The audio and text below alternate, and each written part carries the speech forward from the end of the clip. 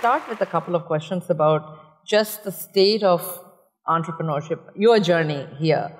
You know, one of the things is, entrepreneurship is all about wealth creation. Can India dream big? How do we dream big? I'm inspired by, say, Nelson Mandela, big dream. But I never think of that as a way of life for me, that it's too big shoes to fill, right? So we can't make big dreams feel like big shoes. Right. And one of the things that's happening here today, but I'll talk about in the Valley when I was an entrepreneur, two things I thought was fantastic. One was you had people that inspired you, but also you had people that made it seem very accessible. I can do it. They did it. It's not that hard. And, the steps are broken down and I can do it. So I think for big dreams to happen, dreams must feel accessible. Yeah.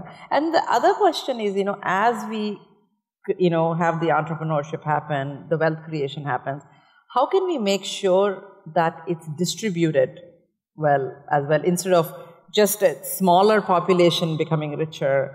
What are some of the things we can do for better distribution?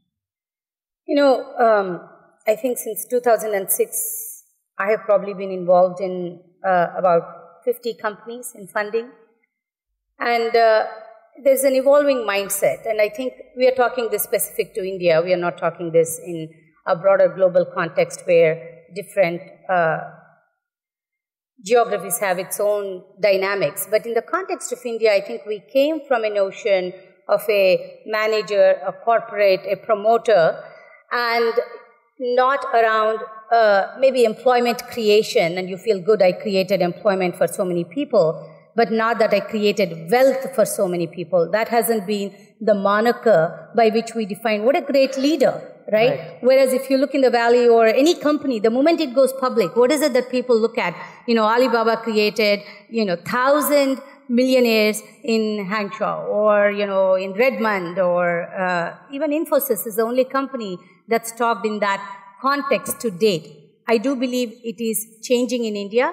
And to me, the metaphor I think about in this when I talk to my entrepreneurs, see, I like to cook, especially when people come home. But do you cook for yourself? Anybody who cooks never thinks about it like that, right? You cook so others can enjoy, right? So if you're building a company, you're creating wealth, you have to say, I want to share it, like sharing a meal. And that's where the real fun comes from, right? And if we make that the metaphor, then that becomes what we see more and more happening. And,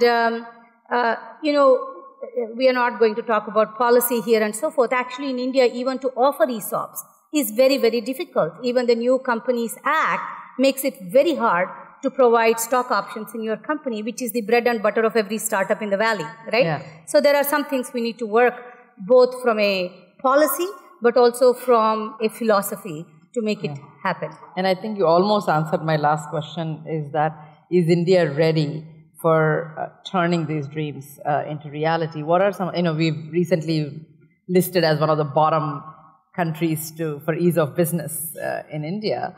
So what do you wish, one or two things that happen here so that number changes? So, India is today, if you look ahead 10 years, certainly I believe if you look 30 years, we will be a larger GDP than China. Even if you look 10 years ahead, what is happening from innovation and capital access to India has never really happened to date, right? So it's creating these ecosystems, and it has taken maybe a decade to make that happen. The next decade is really much more acceleration on tech and mobile solutions that will impact every sector. Great. So thank you very much.